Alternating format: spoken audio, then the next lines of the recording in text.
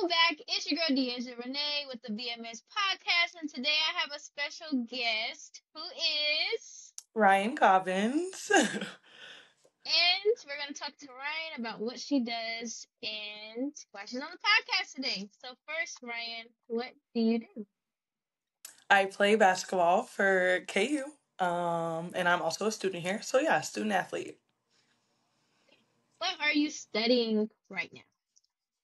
Speech pathology. So a lot of people don't know what that is, but it's basically working with people who have speech impediments, maybe have suffered from a stroke and having to learn how to talk again, or even like people who have burned their throats from eating something a little too hot. So I work closely with, or I will work closely with like physical therapists and people like that. What made you want to get into that field? Actually, my neighbor currently, like at home in Kansas City, Kansas, went to a speech pathologist a couple summers ago, and I helped him with some of his worksheets, and I was kind of able to like see his progress over a summer. And after I was able to do that, I was like, I can kind of see myself doing something like that. So that's kind of how I kind of got on that track. I had no idea what speech pathology was before that, but I'm thankful that like our paths crossed, and now that's what I'm gonna do. Okay, okay. So my next question, you said you're from Kansas City, Kansas already. Um, hmm what high school did you go to? I went to Piper High School, which, if you're from the area, it's right by the Legend, so a small school in Kansas City, Kansas. What are some achievements that you were able to achieve during basketball at Piper? I was 1,000 point scorer. We went to the state tournament a few times, or I think every year that I was in high school, but we unfortunately were never able to win a state title. But we won other championships throughout my high school career. But those were probably some of the biggest ones, just like making those state appearances and then being a 1,000 point scorer. Okay. My next question is, when is your first memory of picking up a basketball? I think my first memory picking up a basketball was I played for Upward, and I played like we had our games at this church down the street from my house, and I just remember um my dad and I practicing like running out of the tunnel like for pregame, and I remember doing that in the house, and then I remember the first time that I did it actually at the gym, and I think that's honestly a memory that I'll hold on to forever. Okay, okay. When in your basketball career did you realize that you could play at a very high level? Um Honestly, I had never really thought about it until I started playing with my AU Team Missouri Phenom. Just because I saw all the girls before me like starting to play college basketball, so I was like, okay, this program that I'm playing for must be serious. They're going to all types of different universities across the country, so I guess playing for that program kind of like opened up my eyes to me being a potential college basketball player. Okay. So coming out of high school, you're a senior in high school. How was that recruitment process? My senior year of high school, it honestly was a pretty laid back process. I wasn't a Power Five caliber player coming out of high school, so I was talking to, a lot of mid majors in the area and all over the nation. But I would say that my recruiting process was honestly probably pretty laid back compared to most. I had my select few requirements. I didn't want to really be close to home, and they obviously had to have my major. But I mean, yeah, it was pretty laid back, and I don't know. I feel like, you know, I made the right decision, even though I've been to a couple of schools along the way. Like I wouldn't change my story. Okay. So after recruiting process in high school, what school did you decide to go to and why did you select that school? Out of high school, I went to North Dakota State. My head coach there at the time was actually from Kansas, and he recruited a girl that I played with my freshman year of high school. And so I had seen him in the stands. He was a familiar face to me. And then I think the year after that, he took an assistant job here at KU. And, we talked for a little bit, and after that season, he signed a contract with North Dakota State, and I think I was his second signee. I went on a visit there, and I love the facilities, and I was familiar with some of the coaches that he was going to have on his staff, so I felt like it was going to be a great fit for me, and I really liked my time in Fargo. So at North Dakota State, kind of walk me through your freshman year and your experiences and what you learned. I feel like freshman year is just a really big learning experience. I mean, you have to learn how to manage your time. You're going to class, practice, like you have to be able to do all of those things at a super high level, and it always feels like there's not enough time in the day. So I feel like time management was definitely probably the biggest thing I learned on and off the floor. But I mean, typical things that I think you learn as a college freshman. You learn how to be independent. You start experimenting maybe in the kitchen a little bit. So just like, life skills that you'll hold on to for the rest of your life. Okay. What was your moment in college? It could be in basketball or outside of basketball where you had a realization like I'm really in college. Like this is serious. Huh. Maybe, my freshman year when we played against or my first Power Five opponent. I think it might have either been Iowa State or Wisconsin. But that game to me just like felt so surreal because I feel like as a little girl, I always wanted to play Power Five basketball, and just like coming out of high school, I didn't. So playing against like such high level competition, I feel like that was my first taste of being like, okay, wow, like this is for real. I'm playing college basketball. And so Hmm. yeah, I think that's probably what did it for me. Okay. So then after that, North Dakota State, sophomore year, you're still at North Dakota State. Mhm. Yep. And what did you learn from your freshman year that you felt like you improved on to your sophomore year?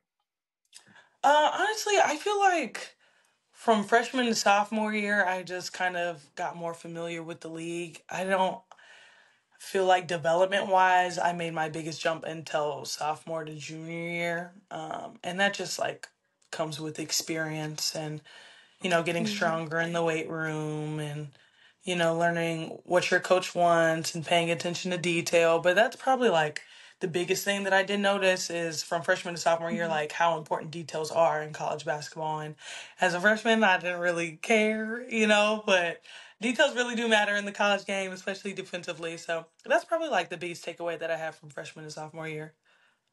Okay. So then after your sophomore year, junior year, where are you at? I was still at North Dakota State, and then as a true senior, that's when I left and went to my second school. Okay. So for sophomore year, you said that you learned details. So junior year, you were able to Hmm. implement those details. And how successful were you? Junior year was a really good year for me. I averaged double digits. I was comfortable with the offense. I was comfortable with my teammates, and because of that time and experience that I had put in the past previous 2 years, I was able to kind of be a vocal leader for the underclassmen and kind of teach them the ways. Kind of being the person that I wish I would have had when I was a freshman. Hmm. So that's probably the biggest thing. And then, by then I was also more familiar with the league. I kind of knew other people's playing styles. So, just coming in every day and trying to be consistent and be a really good teammate was my focus junior year, and to have fun. Okay. So then your senior year, you're still there as well. Is Hmm. that right? So you My said junior, yeah, after my junior year, that's when I left. okay, so you Yeah. left your junior year. Yep. What decided factor made you feel like it was time for you to go? Honestly, I just wanted to get a taste of Power Five basketball. Like I had mentioned, I liked my time in North Dakota State, but I did feel like it was stunting my growth a little bit. I just kind of wanted to see what it was like to be a Power Five basketball player, and what better way to do that than playing in one of the best conferences in the country, which is the SEC. So I took my talents to Alabama and played a year there. How was that experience from jumping from North Dakota? First, the climates change. First Yes. things first. And Uh then, huh. how was the experience of jumping from like a mid-major kind of, is the North Dakota mid-major or low level?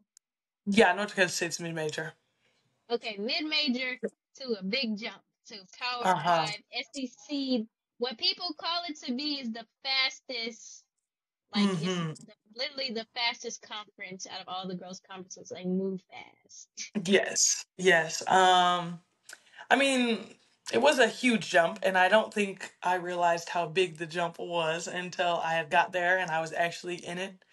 I think the biggest difference from mid-major basketball to Power Five is just like the amount of work that you have to put in. I feel like mid-major basketball is just, you go to practice, you go to lift, and if you want to do an extra workout, then you can, ask a coach if you want to do it. But at the Power Five level, putting in extra work is 100% expected. Like it's the expectation, and I think that was the biggest jump for me. And playing Power Five basketball, like I feel like if you want to be successful at this level, you have to love the game because the time it takes out of your day is super demanding, and I learned that quickly. But also, like you said, it is one of the fastest conferences in the country, and Hmm. I learned that, my first conference game, and it's also probably the most physical conference in the country too. So me being a forward, I'm down there on the block with a lot of post players and that are a lot taller than me. But, it's a physical game, but playing in the SEC was fun. I mean, I never in my wildest dreams would have thought that I would have been guarding Aaliyah Boston and people like that, Angel Reese, but I did, and that's also like a memory that I'll hold on to forever. I turn the TV on and I see Aaliyah Boston playing in the WNBA, so that's kind of a surreal thing. So with that, you said that you played in your first SEC game. Do you feel like that was a wake up call to Power Five basketball that game? I do. I was getting pushed around a little bit, and I feel like at the mid major level, I was the one doing the pushing around, but it definitely was a wake up call, but it was also exciting because, it's what I wanted for myself. And, I had to learn quickly, to make those adjustments and to actually box out and to pay even more attention to detail than I was like in previous years because, the athleticism and everything changes when you get to the Power Five level. So, but Hmm. it's a good experience. So my next question is, what advice do you have people that may have been in your position, like they were at a mid-major and they want more out of the game, they want to elevate themselves. What are some things Mhm. that you wish you would have known, or some things that you would have wished you would have taken into consideration before taking the next step to transfer? Yeah, I think I just probably would have took a little bit more time to think about it. Looking back, I really liked mid major level, and I like Power Five basketball as well. But like I said, you have to be willingly like committed, and you have to really love the game. Um, so you just have to think about like if you want to put in that extra work that's required out of you, and just little things like that. I mean, as a basketball player, you don't really get breaks. Constantly, just the demand goes up. And I think you just have to think about, all aspects of it. And Mm-hmm. if you're happy where you are, then, there might not be a reason to leave. But if you do, want to get another experience at a different level, then I mean, why not take that jump? And that was the biggest thing for me is I didn't want to, look back 10 years from now and be like, I wish I would have, took this risk and tried something. So yeah, Mm-hmm. just do your research, make your decision for you, and at the end of the day, don't be afraid to take risks. Okay. Okay. Now, how did you get to KU? Because you were at Alabama and you decided to transfer again. Yes. So it's my fifth and final year of eligibility. I COVID had been year? gone for 4 years. Yeah, it's my COVID year. But I had been gone for 4 years, and I was like, you know what? Like, I've been gone. I kind of miss home, even though I never wanted to be home, like coming out of high school. But I just thought it would be kind of a cool way to end my story, to be able to do it down the street. And, now I look up at home games and my whole family is there in a section. And so that's something that I didn't have consistently over my past 4 years of college. And Mm-hmm. it's just meaningful for me to have Kansas across my chest for my last year of eligibility and, play with people that I'm familiar with, like Samaya Nichols, and then even the coaching staff. I one of my assistants here was actually my assistant at North Dakota State. So it's been a pretty full circle like experience for me, but I think it's a Hmm. really good way to kind of in my basketball story. Okay. Okay, now with all you like kind of moved around a little bit further to the end, you consistently at North Dakota State until further to the Hmm. end.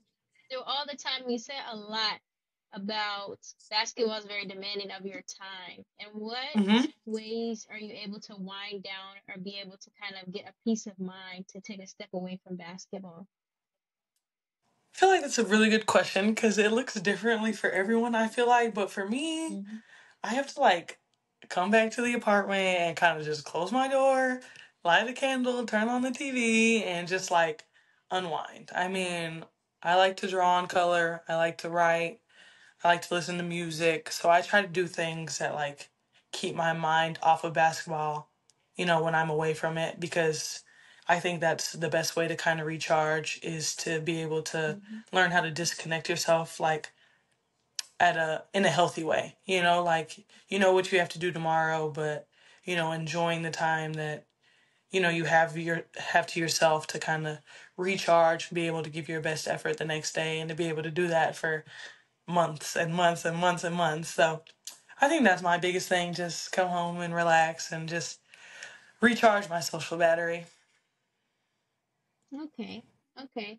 Now, how in college, what have you learned as far as balancing a social life and basketball? And what ways do you do that? I think you just kind of have to make them both a priority. I mean, as a freshman, I feel like I struggled to like find that balance, and maybe I was making my social life more of a priority than basketball. And so it's important to basically ask for help if you need it. Like time management is hard, especially like at a young age. And so, here and pretty much every university across the country, like there's resources there for to help you like with things like that. So I would say if I could go back in time, I would definitely probably ask for a little bit more help because I did struggle with like that time management piece because I wanted to like still keep my friends relevant, like a main part of my life while also trying to like be successful on the basketball floor. But it's hard, and I mean it's still hard, especially playing Power Five basketball. Like I think it makes it even more difficult just because, there's hours and hours at a time that I'm away from my phone, or by the time I'm out of practice, I'm too tired to do anything. So, like I said, just finding like that healthy balance of like being able to disconnect, but I think it takes time. So, Okay. Okay. And now my next kind of serious-ish question. Are you okay. planning to continue to play after you graduate in like a league or something, or you just want to get into your career field and get started with that? Honestly, I think I'm just gonna hang the shoes up and go to work. Um, I think, at the end of my career, I'll be like satisfied with what I was able to accomplish and what I did during, over the span of my career. So I don't really have any aspirations to play professionally, but I'll never say never. But as of right now, it's looking like I'm just gonna go to work. Okay. Okay. And you already have your bachelor's degree, is that correct? Yes. So you'll be getting your master's. Yes. Yeah, like I could choose to get a master's, or I could just, start out as a speech pathology assistant, which basically does the same thing. So I'm kind of in the process of deciding of if I want my actual like speech pathology license, or if I just want to be a speech pathologist assistant and go out in the field and work with kids and stuff like that. So it's a decision I'm still trying to make. Okay. Yeah. Now for the fun basketball questions. First question. Who's winning the Big Who's winning the Big 12 tournament? On the women's side, Hmm. well, obviously I hope we are, but I don't know. There's a lot of good teams in this league, and that's also something that I didn't realize until I started playing in it. Like, of course, Baylor's always good.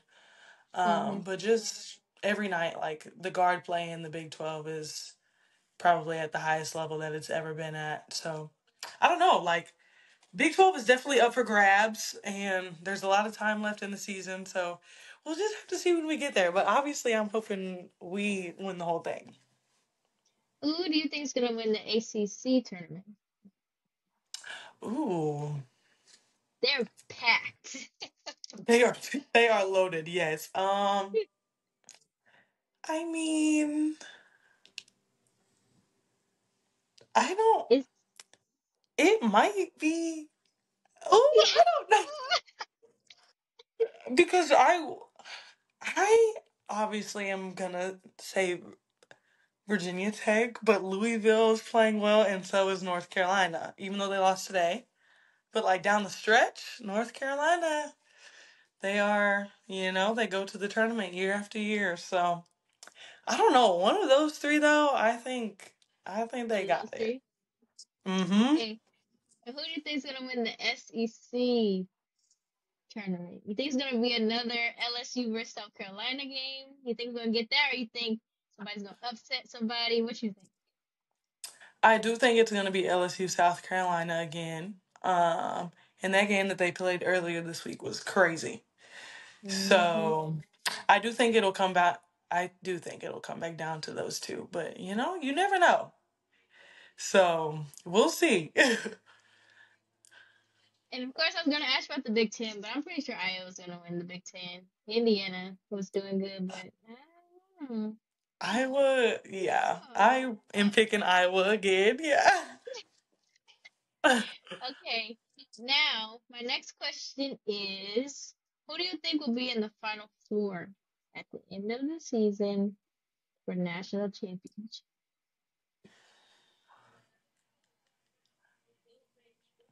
South Carolina, UCLA. See, finally, somebody picks UCLA. People keep forgetting about UCLA. UCLA is good. She's Who? like, oh, I,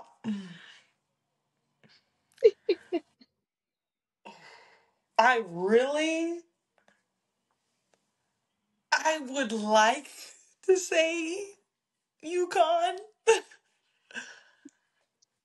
and that's the first UConn. I think Gino can get it done down the stretch.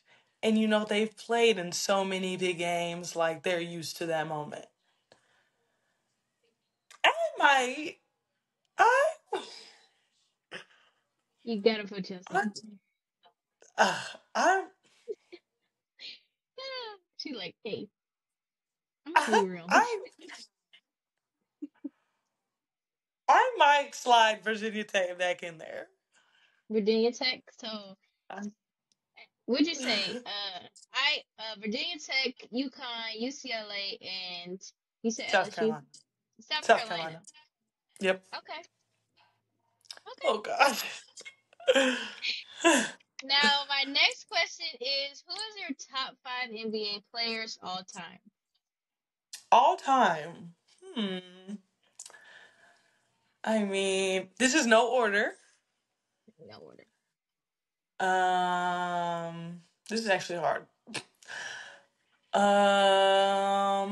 Michael Jordan, LeBron, Kobe. Three. Uh, hmm. I'll put Shaq and Magic Johnson in there. That's a good. That's I good. think that's a valid list. Okay, okay. Yeah. Now, my next question is, who's your top five WNBA players? Okay. Um, Tamika Catchings, Candace Parker. I am a big Chelsea Gray fan. Like I love Chelsea Gray and I also love Asia Wilson. And then uh,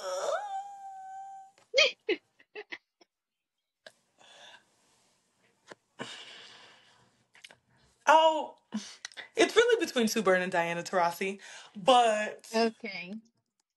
I'll put Diana in there. Why not? Sue as a sixth man if they Uh, can. yeah, that's good. Okay. Now, if you had to build a WNBA team around you, you being in the starting five, who would you build around you? Chelsea Gray, Asia Wilson, Hmm. Candace Parker, and let's throw Sabrina in there. Sabrina with the Yes.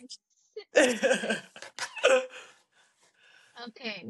My next question is, even though you're going to work in your career field, do you still want to somehow give back to women's basketball in some sort of form? And if so, what does that look like for you? That's a good question. I've considered coaching, so that's also like maybe, another thing that I could pick up along the way. I don't really know what that would look like, whether I like coach collegiately or even maybe like at a high school or maybe my kids like AU Hmm. team. Um, so I would be willing to coach, but I also would be really willing like to referee. Like I've For officiated real? before. Yes. Them parents be Yes. making me mad. I know, but like I've refed before and it's harder than like what people think. Like you like will make a call in your head, but you like forget to blow the whistle. I don't know, it's weird. But I would like officiate. Just like something to do on the weekends. So Hmm. yeah. Okay, okay. My next question is, what do you feel like is Ryan's best part of her game? Hmm. Um Maybe the fact that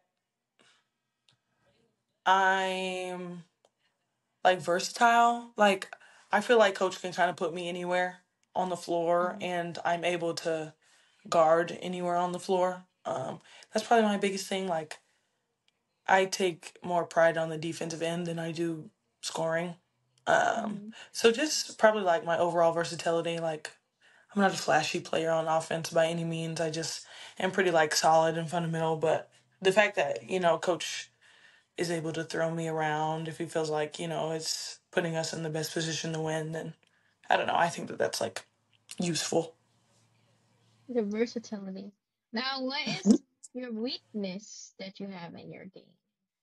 Um, Honestly, since I've gone Power Five, I've noticed like a decrease in my like confidence, just because like it's hard, being a starter and playing almost 40 minutes a night to like your role kind of completely changing and you walking into a program that's kind of maybe already established, like who their starters are and their roles on the team. So that's probably like the biggest thing for me personally is just like the the love or like the difference that I've noticed, in my confidence. But I feel like, as the season continues to go on, like I'm working through that and getting more and more comfortable. So, and I'm also like just trying to have fun because it is my last season of basketball. So that also kind of Hmm. helps me, uplift myself too when I think about, here in a couple months, like I won't be doing this anymore. So just kind of making the most of it.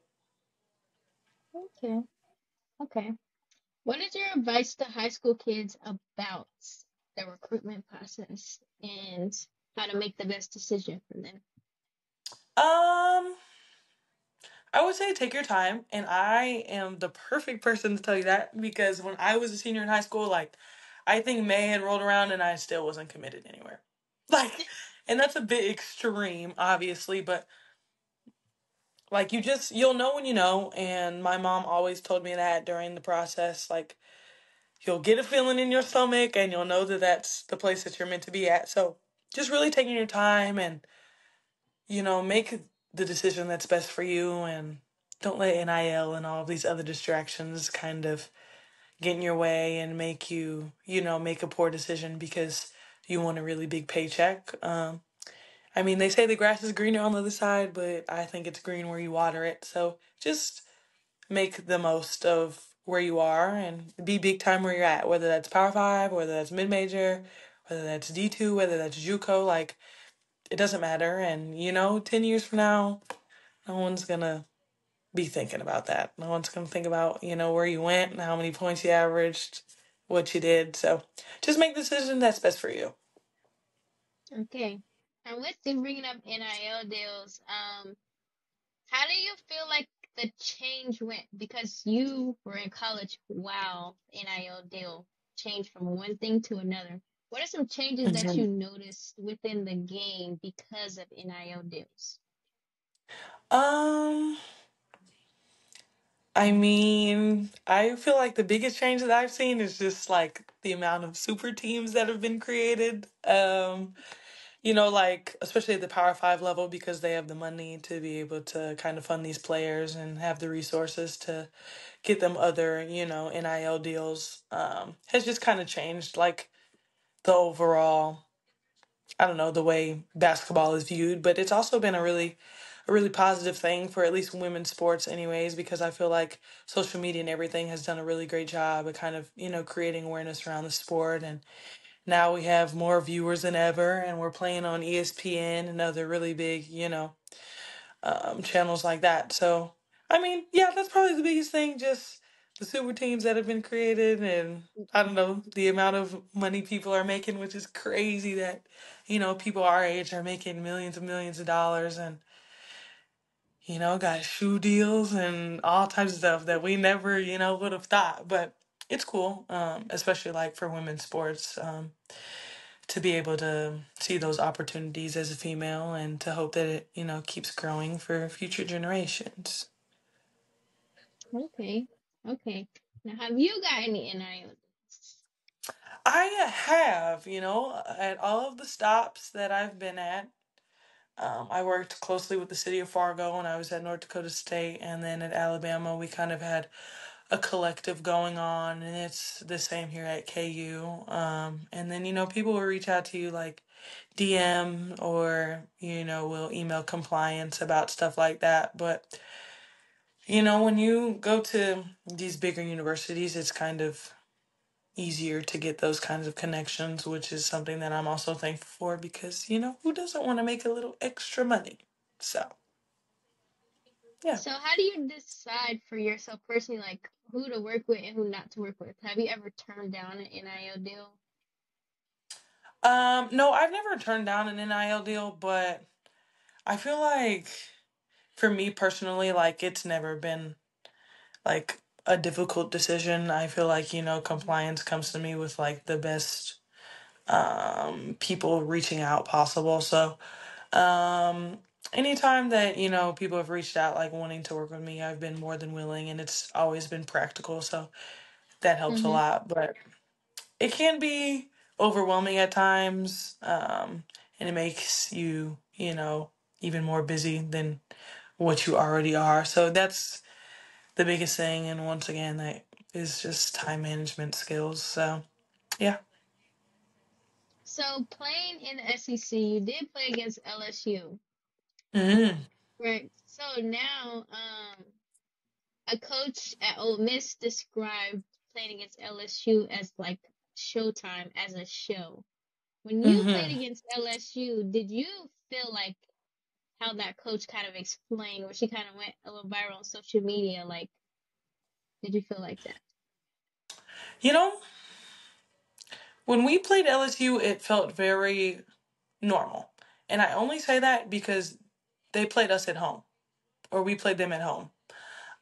We didn't go to Baton Rouge, and I know being in Baton Rouge is a completely different story.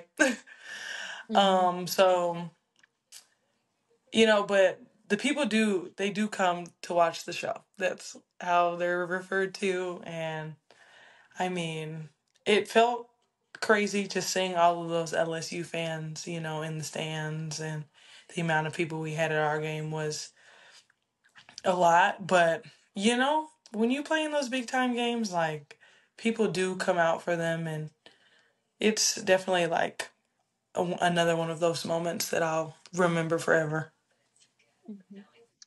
So playing at Alabama, which is a Hmm. big football school, kind of little tough out outside of basketball. How was that experience of going to Alabama games, football games, um, different from the football games at like South Dakota, North Dakota? Um, so North Dakota State is actually a really big football school. Hmm. They won national championships too. But Alabama, like that was probably like my first time that I was like, dude, I love college football. Like this is crazy. And so, walking into like the dining hall and seeing Nick Saban, like who would have thought I would have been doing that? No, but the like tailgating experience and just like Bryant Denny in general, which is the stadium they play in, is it's crazy. And like that is probably one of the biggest things that I miss about being at Alabama is just like the football games. Because, KU's starting to be good at football, but it's just a lot different than SEC football and just like the energy that's around it and everything. But you got to be there. You have to experience an Alabama football game to know. But I feel like, it's kind of going to be different now without Nick Saban, but maybe not. Maybe the legacy will continue. But, Nick Saban had a really, really big hand in all of that. So, but it was a good time. Okay. Now, since you're about to graduate, do you plan to stay in Kansas City, or are you trying to get back out and leave? I can tell you that I will not be staying in Kansas City. Um, because home is always gonna be home, and I know my family is always gonna like. I know my family's always going to be here, but I know if I move, like my mom is gonna retire in 3 years, and my dad can retire right now if he wants to. So it wouldn't surprise me if they packed their bags and just followed me. Um, but no, I don't know. I kind of just want to experience the world a little bit. Hmm. So I don't really have any desire to stay in Kansas because I know what it looks like. I know what to expect. So I think I'm probably just gonna get on out again and come back to visit. So where would you go? If you could move anywhere in the world, where would you move? Anywhere in Not the don't worry world, about yeah, like no money. You don't gotta worry about money or nothing. Just anywhere you want to go, you pack up your bags and leave. Where would you go? probably like Greece or Italy. Like I just love the little vibe over there in Europe. I would definitely move to Europe, like for Okay. sure. Yeah, So with that being said, where has the furthest place basketball has taken you? Europe and Italy. I went in August. And I just was like, this is so cool. Like, the people here are so nice. There's so many things to see. And it's just so different. Like, their food, everything, like the way they get They said the around. water tastes different. Is that true? Yes, it does. It does. Everything tastes different. Like, the way, like, Italians cook their noodles is so different. Like, it's they're kind of hard still. Like here we cook them like al dente or whatever, and they're chewy Mhm. and soft. Like in Europe, the Mhm. noodles are still like kind of hard and crunchy. So it's just different, and I feel like they just live a lot simpler than what we do. So how was it playing overseas? It was good, but it was different. I feel like we are very privileged over here because let me tell you, the gym we played in was hot. No AC. No AC. The floors were not like getting swept or anything like that. So it was pretty slick in there. And I don't know, it just was different, but it was a good experience. And I am grateful though to have air conditioning and stuff in our gyms because it was hot. Okay, now I'm gonna ask you a little bit questions about your teammate. Who has been your like best shooter you ever played with? Hmm. It's gonna be a tie between Aaliyah Nye at Alabama and Holly Kersgeter here at KU. Like Okay. snipers for real. Like every time they shoot the ball, like I just run back because I know it's going in. And who has been the best point guard you played with all Best time? point guard, Hmm. Hannah Barber. She was my point guard at Alabama. I just feel like it was the first time that I played with a point guard who knew where all five people were supposed to be on the floor. And she just was like the true definition of a floor general and would wait for you to get to your spot and will point to you like where you need to go and just like didn't really care about what people thought of her. And I feel like that's a really like big characteristic that point guards have to have. Like you have to be willingly or willing to kind of boss people around and run the show and not really, care what other people think of you because you're trying to do your job. So definitely Hannah Mm. Barber. And who has been just a really good teammate? Not the best player, just a really good teammate for you. Someone that is like really good on and off the court, cheering for people on the bench. Just a great team. Probably Carly Weathers, which was also one of my teammates at Alabama. She was a freshman when I was there, but just like the contagious energy she brought every day, whether, she was playing in the game or she was sitting on the bench. Like I feel like she was just a really good person to be around on and off the floor and she was just kind of steadfast in who she was and even as a senior, like I told her, before I left that she inspired me every day to be a better person. So I think that that's a really, special characteristic to have, especially at such a young age. So, Okay. Okay. And my next question is, who has been a player that you played against that gave you that you were like the best player you've ever played against? That was like really hard to guard and you felt like they just gave you trouble. um,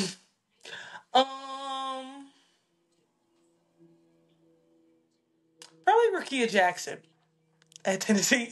Mm. Um, Okay. I I love Rakia's game. Like when we stepped on that floor and she was out there and I was out there, I was like, "Oh, this girl's a pro." And that was like the first time that I had ever like said that because I was playing mid-major basketball and you could just like tell like her movements and like her decision making. But that was definitely the first time that I was like, "She's nice." Like this is crazy, but I played Tennessee before I played LSU, before I played South Carolina, before I played all these other teams, but.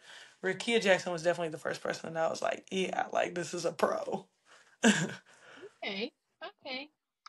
Um, so this is my final and last question. What has been your best basketball memory ever? Probably last year. It was my first time ever going to the March Madness tournament, and I feel like that's something that like all young hoopers dream about. And the fact that we were, picked to go, and we actually got to play at UConn. And so playing on UConn's floor and like seeing the university like is also something I feel like at least all like girl hoopers, dream about. And so to see like all those banners up in the gym and to know that you're like just playing in such a rich like history environment, I feel like that was a super surreal moment for me. And so I don't know, that was just a super cool experience, like being able to go to the tournament and like playing at one of the, most historical women's college basketball gyms in the country. Like, who would have thought? Yeah. Yeah. Yeah. So with that, I know it said my last question. How was Selection Sunday, your first ever Selection Sunday? It was good. We were nervous. We had just actually lost to Kentucky the first round of the SEC tournament. So we didn't really know Mm. what to expect. Yeah. So, our region, because you can keep up with like bracketology or whatever throughout the year. Mm-hmm. So we were doing that and we noticed, our region kept jumping around. We were thinking we were going to be in Utah's region or Virginia Tech's region.